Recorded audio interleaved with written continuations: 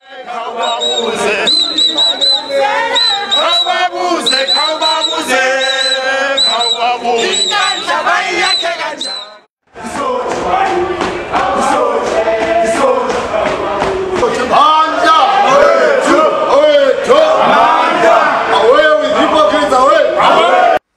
slander and the attacks and the vitriol was expected.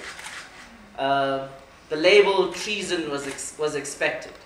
And we welcome it. We welcome it in the spirit of having a national debate.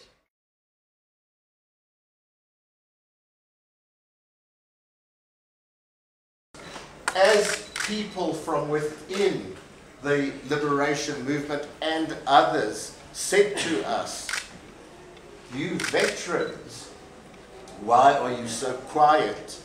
Why are you not speaking up?" We had to pay heed to that. We had to listen, and we must indeed listen.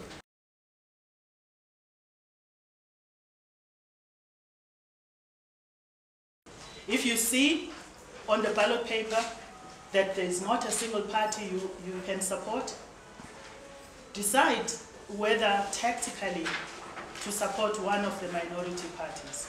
You'll be taking a vote away from the dominant parties who have forgotten us.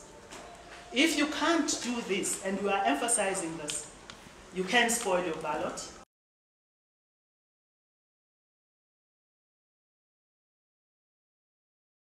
But a vote for the ANC today means a vote for the Guptas, for people who are parasitic on the state, for people who want to accumulate.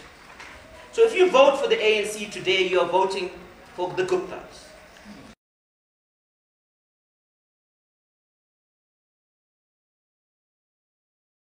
You see, if the ANC were to lose 3–4% in this election, they still in power. Nothing will stop that.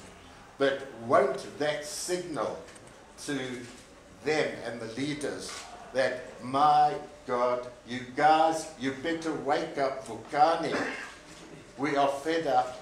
You're not going to last the 5 years. You're losing more and more the respect and the support of Yabantu Jikelele Ikaya South Africa.